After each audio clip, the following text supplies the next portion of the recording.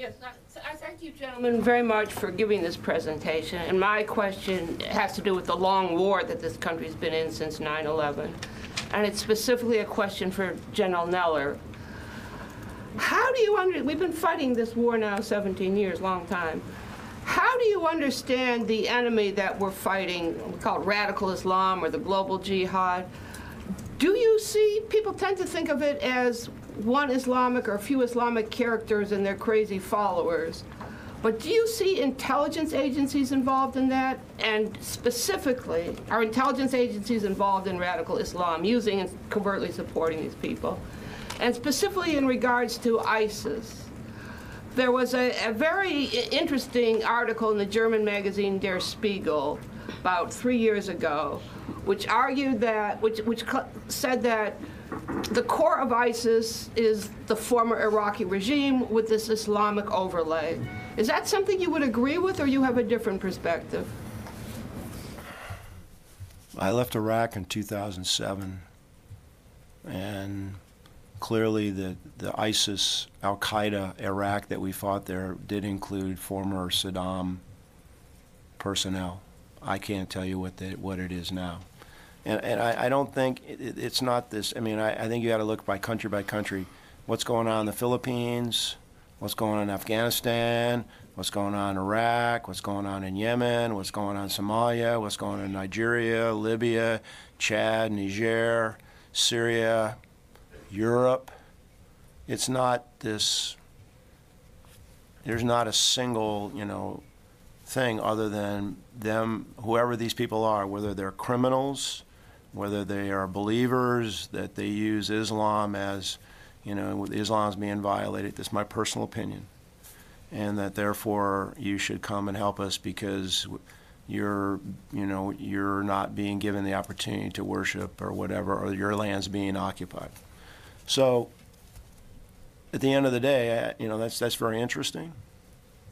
And all I know is, based on the information that we see, there's people out there that want to come to this country and hurt us. Do you think if the United States did more in terms of its information operations and the way it presents this threat, say regarding ISIS, to emphasize that there are former Iraqi regime officials involved, and if you say you live in France and you go join ISIS, you are in fact cannon fodder for these former Iraqi regime elements, that would be a good approach to information? I think that people are already, I don't know what the French information policy is, or the German information, or the Italian, or the Spanish, or the Belgian, who all have significant populations that came from this part of the world. But I believe they all use that as a say, hey, look, these people are not telling you the truth. You're not going to go there. And many people that have come back have publicly stated that. And they're on the news and they're saying, hey, this is not a true story. You're not there. They're using Islam to deceive you and take advantage of you. So I believe that's happening. But we also have to have, if you're going to be on the information highway, you have to have something that somebody's going to read. We as Americans, we've tried very, very hard to message the populations, to tell them, what we believe is to their advantage, that we're not there. We don't want their land. We're not going to stay. We're not there to take anything. We're here to give you an opportunity to live in peace. But they have to be able to believe that, and there's always a counter-narrative. So the information fight goes on every day, and we're continuing to try to be as effective as we can in space.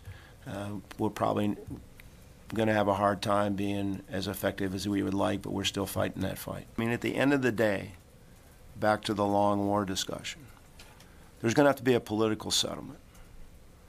And all the efforts to reconcile with the Taliban through the Afghan government, I think we all fully support, because at the end of the day, they're fighting us, they have their agenda, we're there to support the Afghan government, and they're going to have to be convinced or decide on their own that there's a better way to do this. I mean, they've been fighting, 40 years.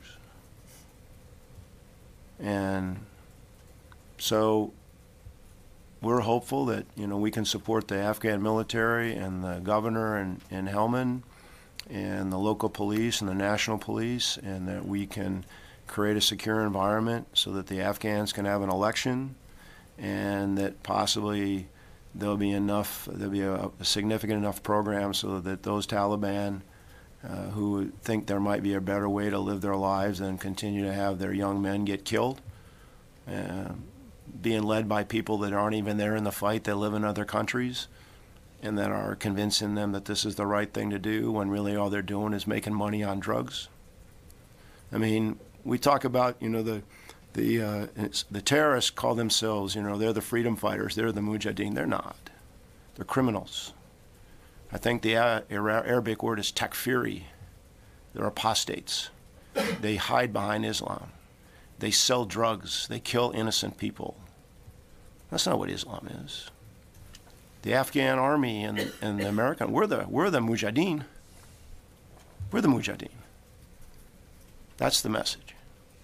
And maybe they'll get tired of this and they'll decide that there's a better way, and then we can move on to something else.